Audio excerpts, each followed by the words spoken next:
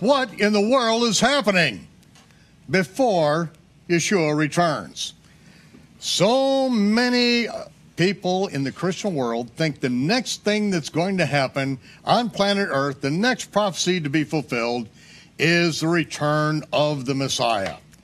Well, that seems to indicate a great ignorance of the prophetic scriptures, and we have with us New York Times best-selling author Joel Richardson, a prolific author and an expert in the Middle East and Islam especially, and we are going to take a look at what the prophets say about the snare that is being set before the President of the United States at this very time, what has been set before the nations of this world, and that is this fraudulent concept of peace in the Middle East. Joel, good to have you back with us. Great to be back, Michael. Well, Joel, let's step into these prophetic scriptures. Let's talk about this a little bit because, again, there are a lot of things that are going to be happening and must transpire before Yeshua returns. A number of years ago, I wrote the book, The Mystery of Iniquity, which the subtitle is the legal prerequisites to the return of the Messiah. In indicating that there are prophecies, these things must be fulfilled. It's not an option, just as it's not an option for the Almighty to scorch the earth tomorrow or to overcome it with the waters of a flood. It just cannot be done because he has given his word and the universe is spun around his word. And so there are other things that must take place, and actually we're seeing them take place now, are we not? Moving in that direction for sure. You know, whenever people ask, they say, what is the major signpost to watch for to know that we're entering into that final 7-year period right before the return of Jesus? And I think most prophecy teachers would say probably the most significant event is either the signing of some type of a covenant or perhaps strengthening a pre-existing covenant. We're not fully sure. But in Daniel 9, really 24 through 27, 24, 25, 26, 27, these 4 little verses, there is a whole bunch. And one of the references, it says that the Antichrist will either strengthen or make a strong covenant with the many. And many commentators believe that this is going to be some type of treaty between the Antichrist and Israel, perhaps a security agreement, perhaps a covenant. We're not sure of the exact specifics, but a lot of people point to that. Now, it's interesting that right now, sort of the golden egg, I mean, that which the prize that every American president is looked for to be the one that could attain what all his predecessors were not able to, is the ability to mediate a peace process between Israel and the Palestinians. And you open the show by saying, what is the snare? What is the trap that is being set for this current president, and not just for the president, but for the whole world, for the Israeli government? I mean, the fact that we're even talking about the potential for some type of a covenant, an agreement, a treaty. First of all, it's a fundamental violation of Torah. It's a violation of God's commandments to his people at Moses, but repeatedly, repeatedly the Lord, as the Hebrews were coming up into the promised land, he said this. He goes, listen, when you go into the land, when the land that you're about to enter into, when you see the people there, don't enter into alliances, agreements, marriages, covenants. The Lord takes covenant, the Lord takes marriage very seriously. And he says, because if you do it, they will lead you astray to worship other gods. If you give your sons to their daughters to your sons to be married, it will be a snare unto you. Now, I know there's probably not a lot of folks out there today that still hunt with snares and, and bear traps and this sort of thing. But, the Bible uses different analogies. It talks about, this or that is a light unto my path. This is a stumbling block. A snare is not a stumbling block. A snare is not something that trips you up. A snare is intended to kill you. You see a little fox, a little animal gets caught in a snare, and they're all ripped up and their skin shredded, and the Lord says, don't do this. It will be your demise. That's right. Now, when we read about this, that word comes up in Matthew 24. Many shall be offended. The word is scandalizo, which is the Greek word for snare. And a snare is set to capture an animal in the course of its normal activities. It's not like a trap, like a mouse trap, where it's baited. In police work, that's called entrapment. But when you catch somebody doing something they're doing anyway, that is a scandal, and that is when you catch someone in the snare of them going down the same path that they've always gone down before. And it's a perfect analogy here. And so now we've got, as far as a snare, there's a snare that's being set for the world for what's about to transpire. Yeah. I mean, I look at other analogies. I mean, just in the natural. You look off the coast of Florida and they'll say, oh, tropical storm, something or other is developing. It begins with this little tropical swell. Next thing you know, you look on the news, you see this map, and there's just this hurricane that is engulfing, all the Gulf states or the whole East Coast. And it's just, there's this massive eye, and it's just pulling into its wake, just, thousands of miles. Well, really, Jerusalem is the eye of the storm. And because God, the God of creation, the Almighty, has made covenant, Satan is enraged. And if you want to go, what are the last days? It's very simple. The last days is when that tropical storm that's been gathering and growing out there in the Caribbean somewhere becomes the hurricane. Eventually, it's going to engulf the whole world. The whole world, like a magnet, is going to be pulled into the eye of this covenantal battle for Jerusalem, for the eventual enthronement of the Son of David on the throne of David on Mount Zion in Jerusalem. And so that's what it is. There's this trap, this snare, this storm that's going to engulf the nations. But it all seems to begin, sort of the linchpin, if you will, of this whole thing is this, again, this prize, this political prize of a peace treaty, of the peace process between Israel and the Palestinians. And I know President Trump is the author of the book, The Art of the Deal. And he stepped into office, and right off the top, he's really looking forward to being the one who can finally negotiate that coveted deal between the Palestinians, Mahmoud Abbas, and Netanyahu. And we're already in the thick of it, in the negotiations and so forth. I personally believe it's a snare. I believe if we simply understand the reality on the ground, we understand the intentions of the Palestinian leadership, the nature on the ground of what's unfolding, I believe it's a trap. I believe it's a mistake. Go on, make the United States stronger, cut taxes, put in conservative judges, do all of those things. But when you start messing with Israel, when you start messing with the Promised Land, when you start touching the apple of God's eye, that rock that it says, the nations that try to lift it, it says, the language that's used is they will be ruptured. In other words, it's speaking of a hernia. All who try to lift it, they'll actually be ruptured. I believe this is hands off, and I'm praying that the Lord would give this current administration wisdom, because the only thing, if you understand the reality on the ground, the only thing that makes sense is to give and empower Israel, you give the Jewish people the right and the ability to defend themselves against a people who the majority of which desire to wipe them out. You empower those who are defending themselves. Well, this is one of the things, the encouraging thing that I saw with Trump and how he handled this with the meeting with Netanyahu, saying one state, two state, it's more like you have to work it out, and recognizing this problem that they have, that you can't negotiate with people that want to kill you. Right. You say, well, we want to wipe all the Jews off the face of the earth. Well, how do you compromise with that? Well, how about if we just wipe off half of them? Is that how you compromise? At least there was a glimmer of hope. It's like one state, two state, it's not in our hands. And hopefully our president will be smart enough not to stick his neck too far into this thing, but to stand with Israel and support Israel. Because, again, if you curse Israel, you're going to be cursed. you're going to pay the price. And this is the very thing that we saw happen at the time the United States promised $1 billion to Israel to resettle those who were taken from their homes in the Gaza, where they'd grown up, 2 generations down there, pulled all the people out. The United States said that they were going to give $1 billion. Well, at the very day that they started pulling those people out, a no-name storm out in the Atlantic started to swirl, and when it hit the coast of the United States, 100 times more Americans were put out of their homes than those who were taken out of their homes in the Gaza area down there. Yep. See, that curse against Israel, and this is, trying to use our power in the United States, our economic power and all, in order to exert pressure to get Israel to do things that it's against God's covenant. All the land from the Euphrates to the great river in Egypt belongs to the sons of Israel. And this is God's covenant with Abraham.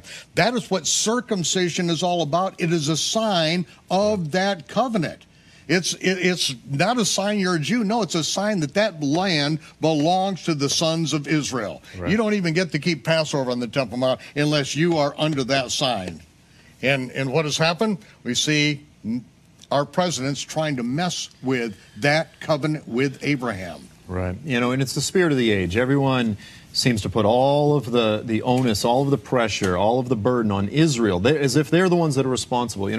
I always say the message of the world to believers, the message of the world to the church, to the Messianic community, really, if you boil it down, it's this: shut up and go feed the poor. The world loves it when we go minister to the poor, when we serve the needy. Oh, that's wonderful. You go do your little acts of service, but shut up with your message. And you go, yeah, we're going to continue to feed the poor. We're going to do it more diligently, but we're not going to shut up. The message of the world to the Jews is roll over and die. Do you remember Helen Thomas? She was sort of that famous rabble-rouser in the White House press corps. NPR. And yeah. She comes out and they said, well, wait a minute. She was complaining about Israel. And they said, well, what should they do? And she goes, they need to go the hell back to Europe. That's what they need to do. And you go, whoa, wait a minute, what? This is the message of the world. They have no right to be there. They invaded these other people, all this kind of nonsense. Go back to Europe. Okay, well, what's going on in Europe? Anti-Semitism is exploding. So really the message of the world, when you really boil it down, is just roll over and die so we can finally have peace. So there's this constant We don't want push. your God. We want no remembrance of your God. We want no moral restraints whatsoever. We want to live our life the way we want to without any repercussions or even thought that we will stand before a righteous judge, which is represented by the nation of Israel as his prophets to the world. Exactly. Yeah, Israel is a thorn in the side of the world that says the day of the Lord is indeed coming. That, as I write in my book, when a Jew rules the world, the day is coming. I love that. Beautiful. When a Jew rules the world. This is the day that we're all looking forward to. Exactly. Well, we are. There's a day, yeah, some of us are. There's a day coming, I always like to just put it in raw context. A Jewish man is coming back to engage in a hostile takeover of the earth. And that's offensive enough as it is, but the day is coming when everyone will stand before him. Everyone. Helen Thomas will give an account for the deeds done in this life, whether good or bad. And a Jewish man is going to judge the nations. Yeah. This is a serious thing. And yeah, so Israel is a constant reminder in the side of the nations. The day is coming when this Jewish man is coming back, that he has been chosen, he has been appointed to rule the nations by the Almighty. It's offensive. It's offensive to a lot of the world, but it's that offense that is required to get to that corrupt, wicked, festering wickedness that lies within every one of us. And if we don't acknowledge it and repent of it, then that day will fall upon us like a rock and grind us to powder. Fall on the rock and be broken, lest that day come and crush you.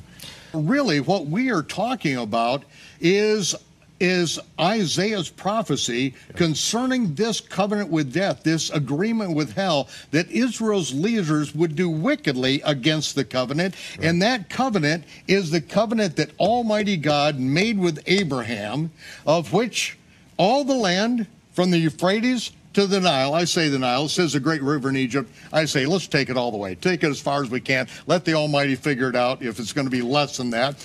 But all that land belongs to the sons of Israel. And Joshua was told, you are not going to get all the land at once.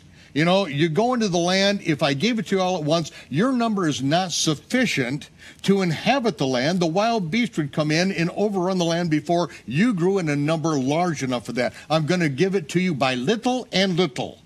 In this, but yet that covenant remains firm. Yep. That all this land belongs to the sons of Israel, Abraham, Isaac, and Jacob, and nothing is going to stop that from happening. I say, you know, it's the 4,000 years ago, the creator of the heavens and the earth made an everlasting covenant with Abraham. All the land from the Euphrates to the Nile belongs to the sons of Israel. Shockwaves will shake the earth as heaven reaches down to fulfill that covenant, and every nation that stands against that covenant will find themselves on the battlefield against the Almighty. Right. This covenant, this is a major thing, and this is what our nation's leaders, this is what the United Nations, this is what the world is going against that covenant, to try to get Israel to go away, to give land for the promise of peace. Right. And Isaiah says that the Almighty will annul that covenant with death. Yeah. Their agreement with hell will not stand. There will be an overflowing scourge. Violence will interrupt that very thing. Yeah. Yeah. And so now we've got a president who's got it on his plate. You know, we know that this is the art of the deal. Why wouldn't he want to go there? Yeah. Just by the five senses. May the Almighty interrupt this thing to where at least what we do is stand with Israel. Yeah, exactly. I mean, you know, look, initially President Trump said that he would move the capital of Israel to Jerusalem. Everyone said, Yahoo. All of those in the believing community said, Yahoo. It seems to be as though that he has backed off on that because it doesn't seem to be pragmatic. And so we are seeing that many of the somewhat flamboyant promises maybe made on the campaign trail, he's now facing the pragmatic realities now that he's in office. And the truth is most of us welcome that to a degree. You know, some of it we welcome. Reality is always a little bit, you know, it's always easy to sort of criticize from the outside and comment on things from the outside, but when you're in someone's shoes, okay, now you have to deal with reality. Well, hopefully he'll, in terms of this issue of the peace deal, he'll realize, oh, you know, it sounds good to say we're going to have a peace deal, but in truth, the reality is the best thing we can do is simply give the Israelis the tools to live at peace and to defend themselves. Now, listen, you really have two issues sort of, well, not contradicting, but in conflict in Torah. On one hand, don't enter into agreements, covenants with the pagans because they worship other gods. You know, I mean, in modern times, this sounds so intolerant. You know, they're called to go in and wipe out all of the inhabitants of the land. Well, you have to understand, these people were sacrificing their children to Molech. They were engaging in orgies, thinking that they can get the fertility gods and goddesses to make, you know, just the perversion, the corruption, the wickedness, not to mention the corruption of the seed through the Nephilim and their descendants and just all that was going on there. God says... Yeah, complete debauchery that who knows what was stopped because they were stopped in their tracks at that time. Yeah, exactly. And, you know, people say, well, okay, so that's back then. But, you know, the Palestinians today, they're not sacrificing their children to Molech. And you go, he might not be called Molech anymore, but they are indeed sacrificing. The god of death. The god of death. They treasure death more than... They said to the Persians, more than they loved drinking their wine. Yeah, or, as Gold in My Ears said, we'll have peace when the Palestinians love their children more than they hate the Jews. I mean, it's very simple. But now there is the other reality. The Torah also commands the Jews to treat the strangers, the inhabitants that live in the land, as if it's one of their own. So they're commanded to treat their enemies with kindness. It doesn't mean that they're to sacrifice themselves and live foolishly, but there is this command to live in a righteous, generous way. And in fact, the Israelis largely are a very generous people.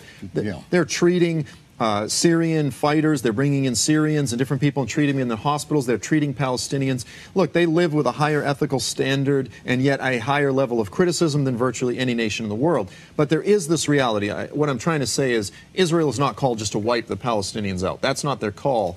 But they must resist this temptation, the way of the world, the spirit of the age, to try to buy into the deception, the snare, that they need to enter into some sort of comprehensive peace treaty. No, Israel simply has to continue to be righteous, to treat them with kindness, but by all means defend themselves, protect their people. That's what government is established for. And by the grace of God, the Lord will continue to give wisdom to this current administration, and that He'll partner with that program for wisdom as well. we see this this covenant with death, this agreement with hell. We see those words of Isaiah really echoed into the past, all the way back to Abraham's covenant with the Almighty, and Israel's commandment not to enter into covenants with those people. And this was one of the big things that happened in my life. It was now well over 40 years ago. Began working on the chronological Gospels, and in that was the biblical calendar, which you have to understand that very thing first. But it was in 1993 when Israel entered into the Oslo Peace Accord that every bit of that was echoed in Isaiah's prophecy. But it may not have been the final fulfillment, but we saw everything about that. Israel's leaders doing wickedly against the covenant. They make an agreement with hell, a covenant with death. And in that, they promised that they would give over land for the promise of peace, which is, and the Almighty said, I will annul your covenant with death. Well, that happened to be, by their own terminology, there's a sign in the White House lawn, a 7-year agreement.